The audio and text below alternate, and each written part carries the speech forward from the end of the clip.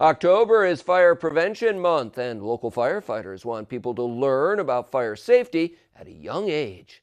On Friday, the Chenango Bridge Fire Company visited the BC Child Care Center at SUNY Broome to give the young kids a lesson in fire safety and to show off the truck and other gadgets.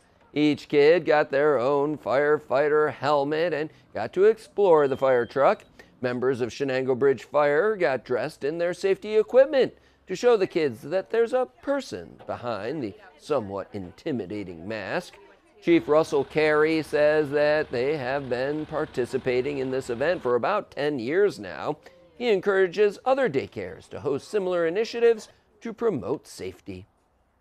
Well, I think it's good to start as early as we can, and obviously the more exposed they are to it, they'll grow, and who knows, maybe one of them will want to be a firefighter someday as well. But the more exposure we have to the children, is the better off they understand it, and chance of maybe, saving themselves so we don't have to.